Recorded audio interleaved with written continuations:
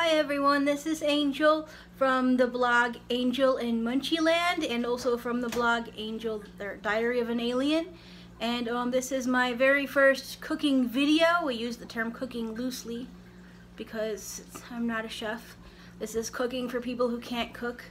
I'm going to be making spaghetti squash, which has become my specialty just because it's easy and it's vegetarian and it's actually vegan as well. So I'm going to show you how I do it.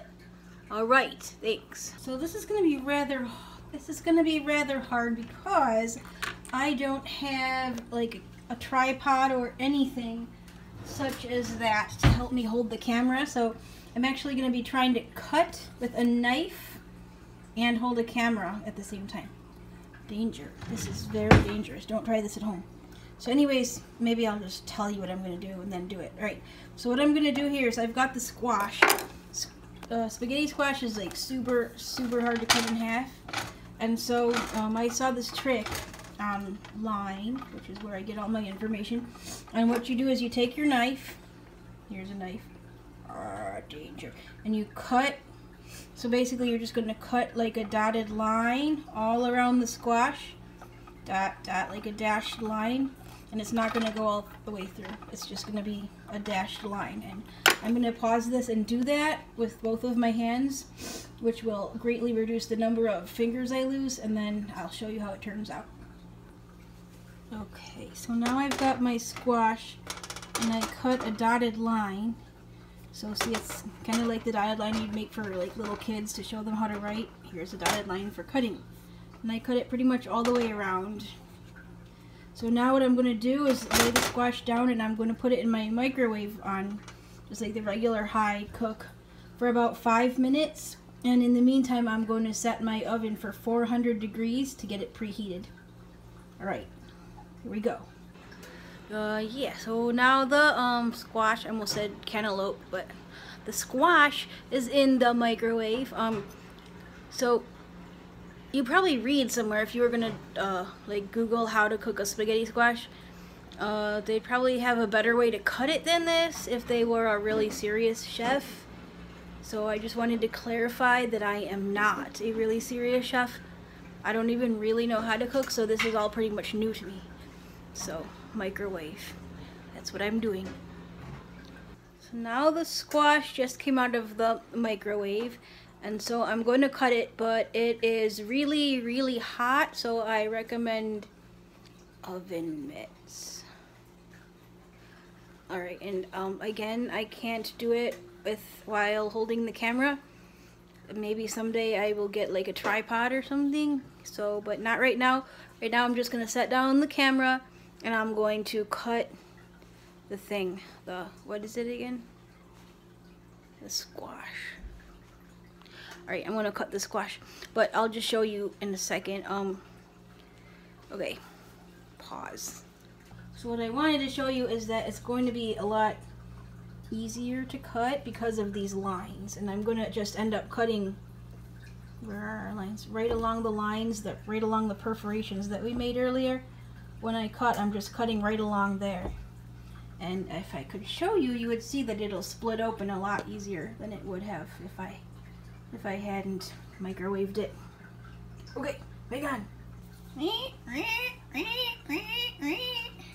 Okay, so now I've gotten the squash open, and it looks like pumpkin guts inside, and it smells a lot like pumpkin guts too. And they even look like pumpkin seeds, which I guess a squash or a pumpkin is a squash, so I guess that's why. So what I'm just gonna do is I'm gonna scoop out the seeds and stuff, like this, basically the seeds and like some of this other stiff stuff. I'm gonna scoop that out with an ice cream scoop, which I'm also not gonna show you because, hey, look, it's fish. Anyways, so I'm gonna not show you that because I have no one to hold the camera, so just hang on for a minute. Okay, wait here. Okay, so here's the guts. I don't know if the spaghetti squash gut or the spaghetti squash seeds are as good to eat as pumpkin seeds are, but they look similar. And over here is our squashes, or our one squash. They're all hollowed out. So what I'm going to do now is drizzle some olive oil in there, just a little bit, and then if you had like a cooking paintbrush, I mean, don't go get like your artist paintbrush and start painting, but if you had one of those rubbery ones that's just for cooking, you could use that to spread the olive oil around. I don't, because I'm not cool, so I'm just going to use a paper towel to kind of do that. Alright, so hang on and I'll show you when it's done. Alright, so you can't see it because but it is, does it look a little more shiny or something? The oil's in there, just trust me on this one. So now I'm going to turn over the squashes and so that the cut side is down. I don't want them like rocking around in the oven like boats. And then I'm going to put them into the oven for about 40 minutes. And then at that point I'll probably take them out. So like 40 minutes from now I will be taking these squashes out of the oven. Hi, alright, so at this point in time, what I'm going to do now is start frying up some of my vegetables that I've already cut up. So I'm going to add a little bit of oil. Look at that.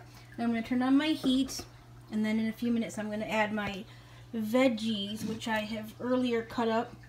I put in some cherry tomatoes, onions, and red peppers, because that's what I had. Alright, so we're turning that up, and we'll see what happens. Okay, so now I'm going to add these to the pot. And then I'm going to stir it with my spatula. I don't know. Like pretty much everything I make is stir fried. And I'm going to add, so I don't really know a whole bunch about seasonings. So what I usually add is black pepper because it's cool. And then I like to add a little bit of an Italian seasoning because I'm Italian. So I just feel like I should be eating Italian seasoned stuff. And then stir it. Okay, so basically I'm not going to film this whole thing of me stirring the stupid vegetables because that would be boring for you. But just realize that I'm probably going to stir these for like a really long time. Okay. Okay, so the squash just came out of the oven, and I'm going to let it cool off before I attempt to spaghetti-fy it because I just don't want to burn my hand, and because I'm still cooking this chunk. So let's give this about 5 minutes for that stuff to cool off and this stuff to heat up, and then I'll get back with you. Alright? Yeah, okay. Alright, so I think I'm going to be able to show you a little bit of this, if it's not moving around too much, which it probably is, but okay, so when you're scraping it, you just scrape out all the insides of your spaghetti, just like, basically, okay, it's really hard to do with one hand because it's rolling around on the tray. Normally you'd be doing this with 2 hands. I still recommend you should either use like a spatula or your hand with a oven mitt on it, because I just about burned my hand trying to turn these things over. But all I'm trying to tell you is just scrape out all the edges, and as you scrape it, this is why it's called spaghetti squash, because it comes out, it looks like noodles. The texture is crunchier than noodles, but it looks like noodles, so you could fake like it was noodles. Alright, it looks like the edges got a little burnt. In the blog that I read that told me to do it that way with them facing down, it said it could get caramelized.